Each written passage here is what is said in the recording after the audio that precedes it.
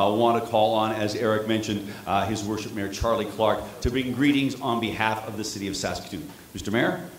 I'm very pleased to be here with everybody at the Great Holy Family Cathedral on Treaty 6 territory and the homeland of the Métis people. And I'd like to also recognize our colleagues from the provincial government, Corey Tucker and Erica Lawson and Ryan Miley, as well as Bishop Hegemon, who carries a big load as the bishop of this area for the Catholic community, and all the clergy that are here as well.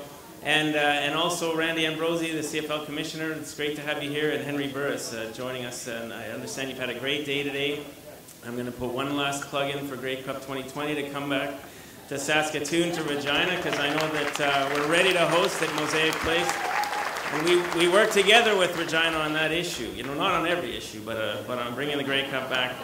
Absolutely, we're happy to do that. The Knights of Columbus have done incredible work to raise $250,000 already for the Saskatoon Jimmy Pattison. I shouldn't say Saskatoon, that's not right. The Jimmy Pattison Children's Hospital of Saskatchewan, because that is a provincial initiative for sure. And yes, to the Knights of Columbus for hosting this event. It takes a lot of work to bring an event like this together, there's no question, in terms of all of the incredible silent auction items that are there and the sponsors, and to get the support from Les and Irene Dubé is absolutely remarkable. We are on the home stretch for this hospital opening up.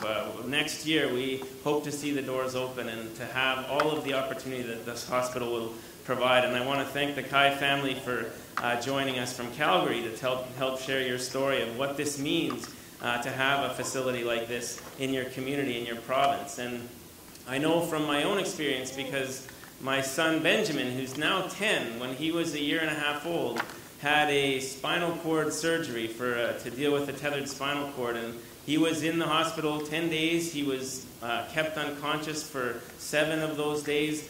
And when you see your own child in that kind of vulnerable state, totally reliant on the staff and the support and the equipment that is required to help make a very sensitive surgery go successfully, it really hits home what this means. And I had a chance to meet with Dr. Gibelishin, who is the lead medical doctor in terms of pulling the team that he's pulling together from around the world to come here to our city, our province, to build this hospital and to put the team together. And there's a really strong vision for how this is going to make sure that our young people can grow up strong and healthy, no matter what conditions or situations they face. So thank you for being a part of this, and thank you for helping us on the home stretch to make sure we can get this hospital open. And so I wish everybody a great evening and lots of support for the hospital, and let's hope the riders bring it home today too, so we get the home playoff. So thanks very much.